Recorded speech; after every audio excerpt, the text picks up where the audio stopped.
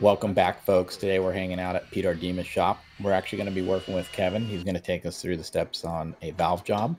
He's working on the new 2-liter engine, but this is a cylinder head off of a Nissan Indy car, and it has been adapted to fit their 2-liter. So it's pretty cool stuff. Listen in. I think you guys are going to like it. Doing right here on the 2-liter head, I believe, right?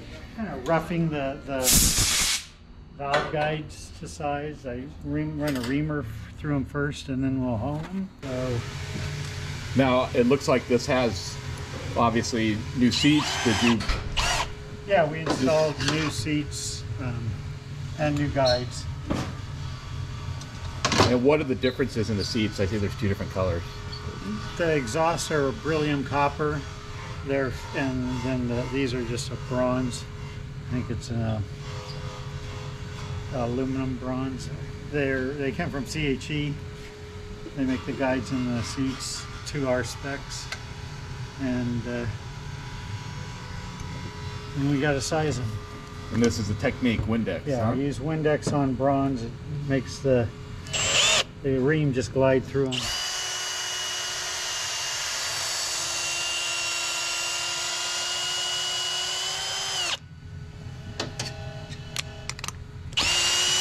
Now these are obviously what larger seats, right, than what this head had originally, because you guys make your valves. It's actually I'm sizing them to the same size as we did with a V12, so that because we got such good airflow out of it.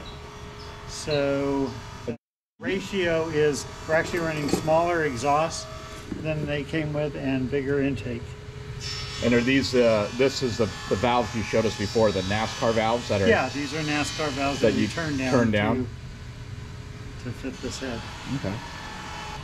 Well, this is honing the guides, get the final size for the valve. And this I use Molly D.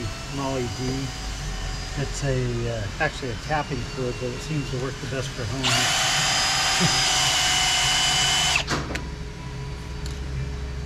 And that just kind of gets into the final size for the valve stem itself. Yeah, now you got to check this several times because you don't want to go too big with it.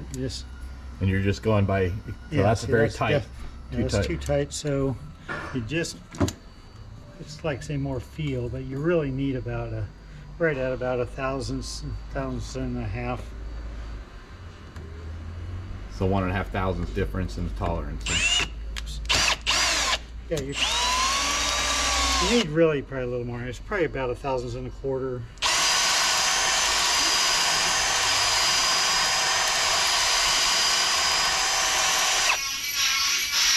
And just check it several times.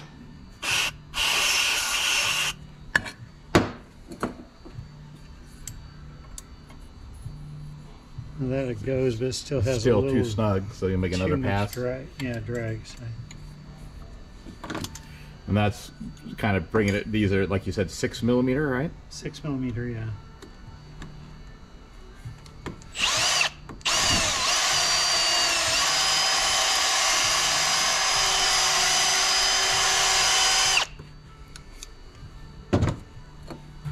You don't want to leave it in there too long and make it too big. So you absolutely. Yeah. Got to work at it. Are you able to show me real quick on the cams? Are they still right there? What do you mean? How you roughed them in? Well, or what do you call it, roughing in, or based on the firing order? I basically just cut some material out of the way so it's easier for him to grind it, but I did it so that this is going to be a 1342 firing order. So if you go through this is number 1, 90 degrees, which would be 180 of the crank, would be 90 degrees of the cam. This is number 3. Oh, I got it. Yeah. And then another 180 of the crank, 90 of the crank. That's 4. And then another 180 or 90 of the cam is 2. Okay. So. And because they both are one's intake, one's exhaust. They're both the same same order. They just, you know, the exhaust would be before the intake. Okay. So when these go down the Snyder, is there another treatment that has to occur to them? Do they copper these them? will be coppered. What is that? Then they'll rough it in. Okay. Then they'll send it, I mean, a rough that's real close, within about 30 thousandths of the finished grind. And then they will send it out for heat treating. And then they'll finish grind them. Okay. They'll do all the bearings and the cam lobes. Cool. Well, hopefully we'll be able to, maybe we can get down at Snyder and watch them grind these. That would be kind of neat. Or the profiling. I do a throating cut too.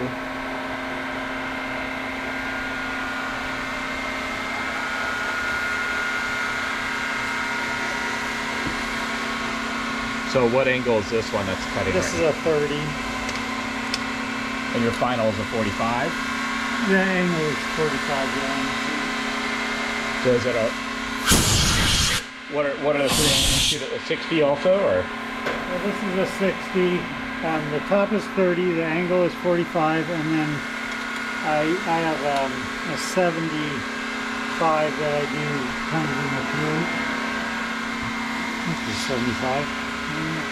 Just, you know, just to open up underneath the seat.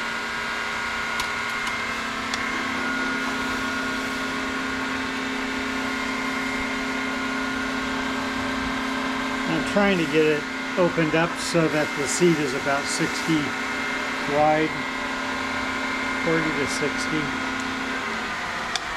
So 30 to 60? No, 40 to 60 as 40. far as the width. Okay.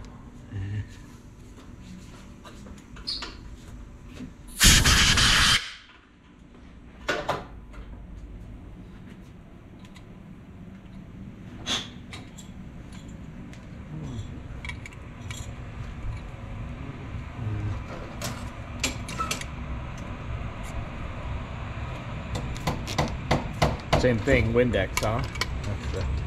That's the key. The optimal cutting fluid. Seems to work pretty good.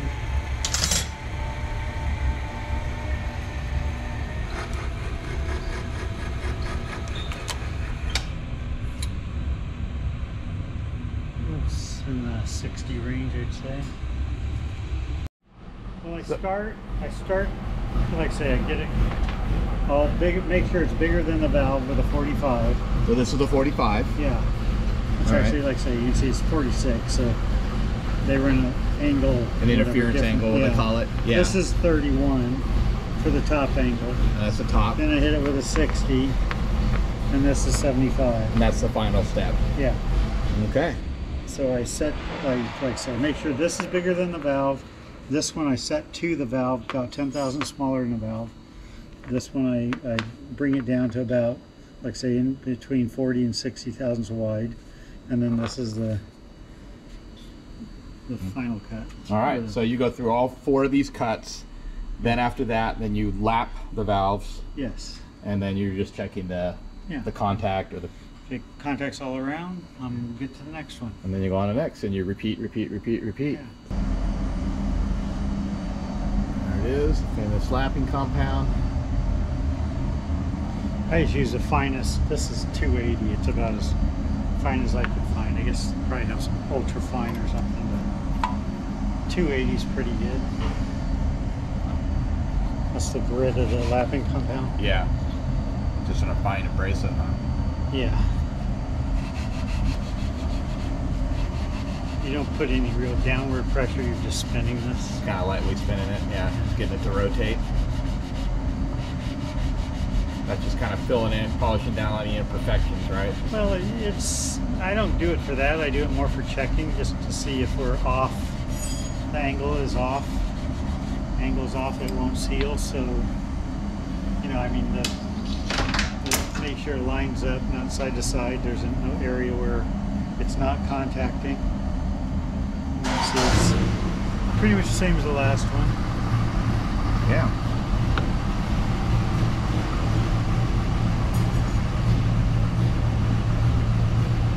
Looks like I got it all the way around. There it is. Beautiful. Can I put the valve in? You show us what you got going on today. Yeah, we're ceasing the chambers on this Nissan or Infinity 2-liter Indy head. What I did is I put grease to seal each of the valves, and this is grease around here. And then I'm going to use this Billet and fill it up with water. So I come over here. This is special CC water? No, Oh. this is tap. This is all the magic again. So you can fill up the, you call it a Billet? Yeah. You need to close the valve on the end so it doesn't leak out as you fill it. There we go. Well, you need to get all the bubbles out of that. Yeah. Anyway, and then you got to make sure you get all the bubbles out of here. Well, there's the bubble. Well, you got to get the, so you don't want any bubbles along the Billet. Oh, that's pretty cool. Them all to come up, and then you got to Kind of calibrate it. basically zero it out to the top of the Scale. scale there.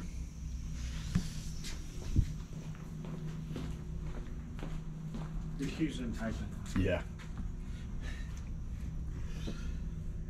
And I put a little bit of an angle to this, try to get as much of the air out as possible. So I see the...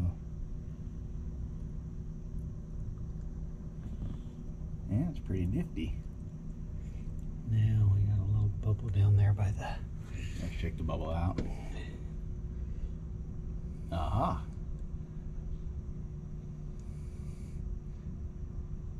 There it is. Ooh. What was that? Don't know. That was a big boom. Pyro heat, was it? I have no idea. Try to get it so you get all the air out of here.